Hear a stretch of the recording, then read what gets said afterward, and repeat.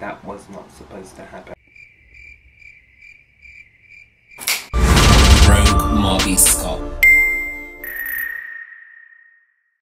Hey Homo sapiens and Marbites, it's me Rogue Marby Scott. Welcome back to the channel and welcome back any new watchers or subscribers.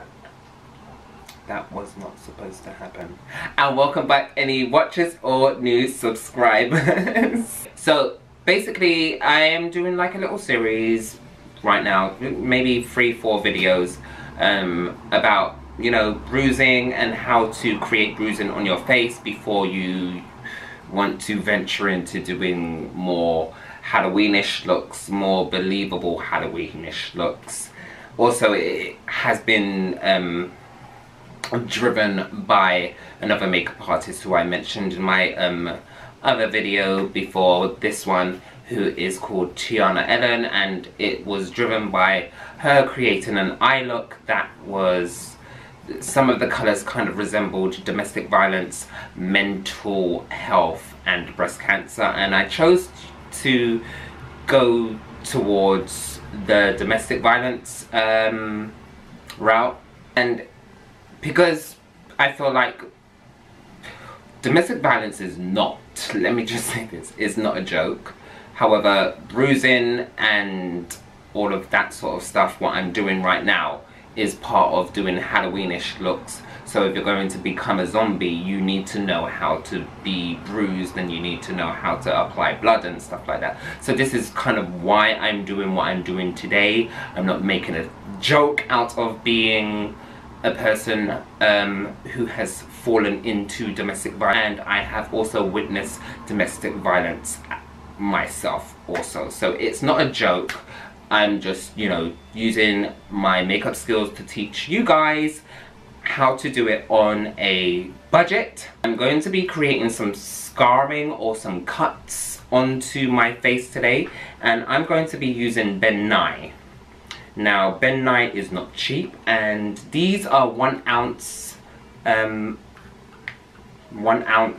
tubs. And I've got BW1, which is brown, and LBW, which is light brown.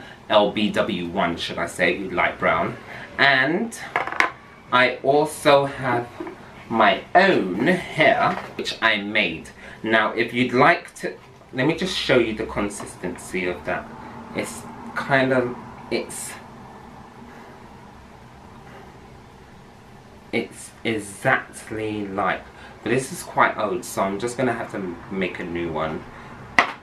But if you want me to do a video on how I made that, then let me know in the comments down below. But we're going to go in with the brown, and I'm gonna say dark brown because I don't believe I saw a dark brown on any Ben Nye websites or any of the websites that I bought these scar waxes from. And we're just gonna get like a small dollop like this, okay, and then we're just going to turn it into like a little worm. As you can see on my hands, I have 2 little sausages, and the larger sausage here I'm going to place on my forehead, the smaller one I'm going to place on my nose, and we're going to start off with the larger one, and I'm just going to sit down like that, and I'm going to place it here over a natural scar. Oh,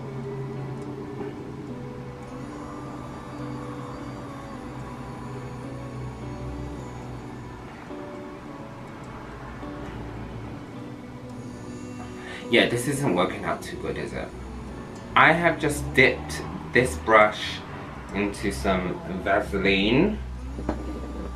I'm gonna dip some more in actually, and we're just going to blend those edges in, because I don't want to use my fingers, because I feel like using a brush at this point can get me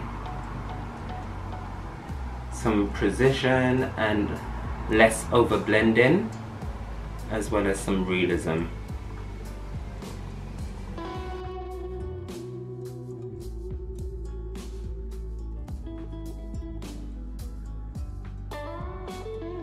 This is the point where where I'm supposed to zoom in.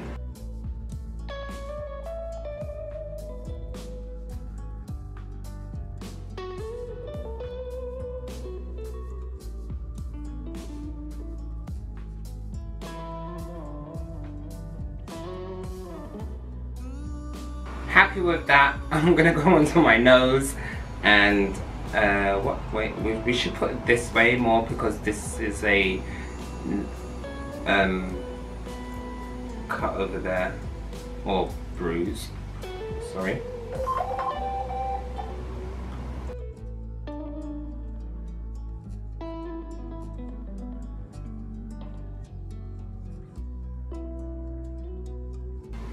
So we've gone in with the scar wax, we blended it the way that we need it to be blended, and we're going to go in with a tool to sculpt. Now, traditionally and professionally and more safe-wise, health and safety-wise, I would recommend that you go in using a spatula, but today, because this is a whimsical video, not whimsical, but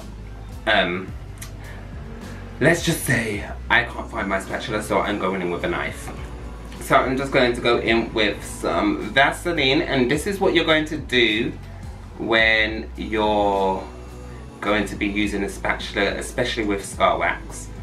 You're going to just coat your tool with some Vaseline, and then you're going to create a slice, okay? And because I didn't put any glue on underneath, I'm going to have to stick that back on. Going in with my well-lubricated brush, I'm just going to go in those lines and open them.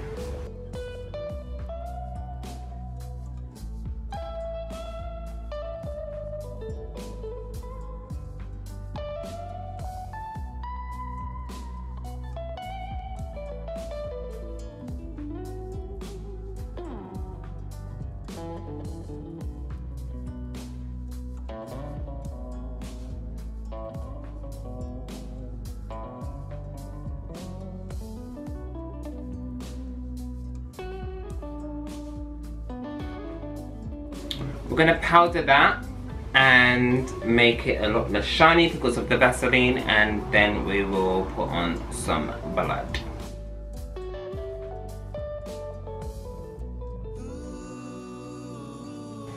But before we put on the blood, we're going to put on some color corrector, and then we're going to put some foundation on just to make sure that everything is cohesive, and then we will put some bruising around it just to create some irritation around the whole look. We don't want to just put blood on to create this whole irritation look, because that doesn't look believable.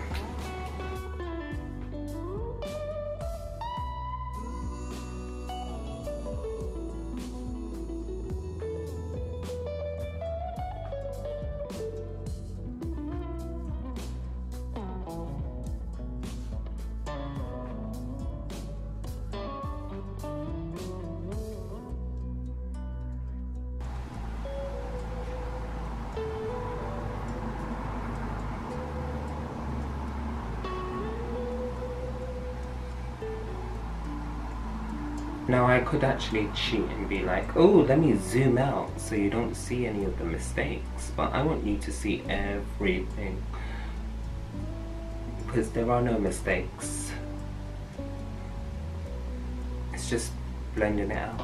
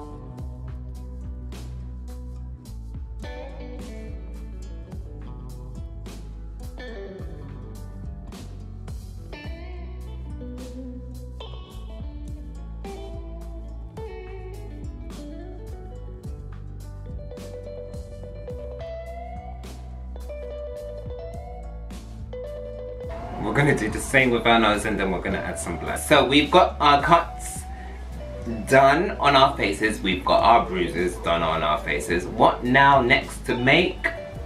What? That don't make no sense. What now next to do is to add some blood to this look, and we're going to use some coagulated blood. Now I've got 2 vials here. I've got, I maybe should have dated them, but one is lighter than the other. I don't know if that is showing up on camera yet. This one is lighter than this one. So we're gonna go in with the darker one because I want my blood to look a lot more like it has settled a little bit, coagulated a little bit, if we must say that.